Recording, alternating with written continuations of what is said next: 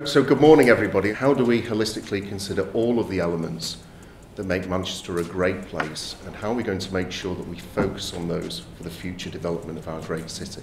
There's no one-size-fits-all approach, so you go to different town centres and each town centre has its own history, its own merits, the things it's doing well, and we need to get under the skin of that to understand what the right solution is for different town centres. What worked well, what was the high street, what did the high street consist of, what hasn't worked so well, and essentially engage in communities to understand what they want from the town centres. The music to my ears is actually that everybody now is talking about community first, rather than in the past I think everybody just was given a next or given whatever the other town centre had. We've spent some time sort of unpicking a town centre, understanding who the community is.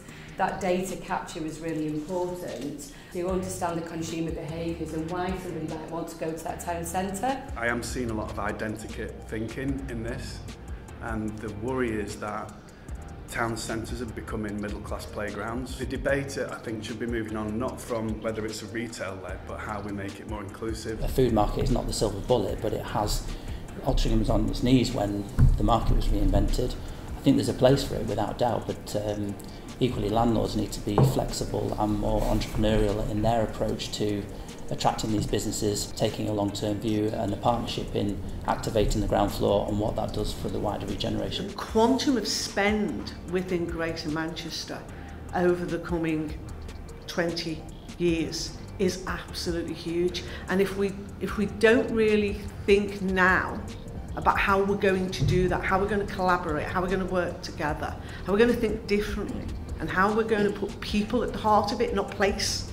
Place is really, really important, it's vital, but we've got to put people at the place. It's about really understanding what people want. Who owns the land? Is it local authority, private developers? And how do we release that land for development? How do we remediate it? How do we take the risk away from the developer, which is reducing the amount of affordable housing they can accommodate, and get the people in the right place to staff the community facilities we need to build that 15-minute town? And if we want multi-generational living within our town centres, we need to provide those amenities, and they need to be there first. If say for example, there was a local authority involved, the local authority were able to add value by bringing other sites involved, or I think maybe down to planning, if there was a kind of a better route for developers that want to be engaged with affordable housing providers. We find sometimes like the Section 106 is bogged down with strange rules that just kind of stall things. Who's going to hold a stewardship role for some of our town centres once they are regenerating, and that we check in every now and again, is it performing and what can we do, rather than wait for them to deteriorate, which has happened in the past. We talked previously through governments about levelling up the north-south divide. I often wonder whether or not we should be looking at our own internal divide across the Greater Manchester district. Some areas clearly need more investment than they get, and yet they're not seen as a priority. There needs to be more done to equalise that balance, to give the investors the attraction. Transport is absolutely the catalyst though, isn't it? And can they actually afford to live in a place to travel to their place of work? Those problems have to be solved first to open up economic growth in areas, particularly in the north of our region, so that we've got better arterial routes to open up the investment. I think the demand is there. I think at the moment, with the government telling us to not work, to work from home if we can, that isn't helping, and when that changes, you would hope that slowly but surely the travel patterns would return. We've got a public transport system that's dependent on its fare box in order to cover its costs, and we've been hiding that for the time being because there have been temporary pandemic management funds in place. But if we look at the bus system, for example, it's carrying around 2/3 of regular demand at the moment. Even in the very tightest parts of lockdown, it was carrying around 40% of demand. Why?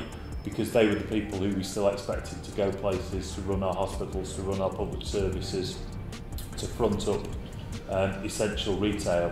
But if we can't find a way of putting the 60% demand back in to the system, then we've got a real problem in terms of supporting that 40% longer term. We've got to kind of encourage people back to work. We've got to give them the working environment that makes them want to come in, to collaborate in a space, in an office. We've got to make the office environment less sterile but still safe.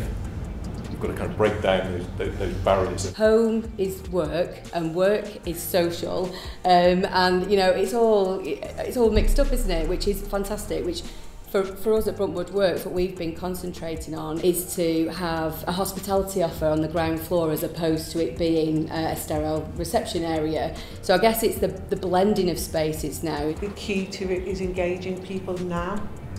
I'm talking tenants of all tenures. We need to be learning from the past where we've gone and done things to people's homes, or we've built homes that we've thought that people wanted. We've got to develop the narrative and the language now so that when the change occurs, and the changes won't be that long away, people expect it, people are involved in it, they're engaged in it, they understand it. I'm seeing significant change at the moment around the collection of data. Now the money is betting on sustainability, and I think that's for us the biggest sea change in everything. I think we've got to be careful on retrofit. You have to look at it objectively with a very, very clear conscience and a clear mind, and sometimes it doesn't work. It's not the answer for everything. Yeah, we've developed a carbon calculator that we use when we're developing new developments, but also retrofitting as well. And it gives the client an indication of if you switch out this materiality, it reduces your embodied carbon. But you've got to tie that into the operational side of the building as well, and what the operational carbon emissions are.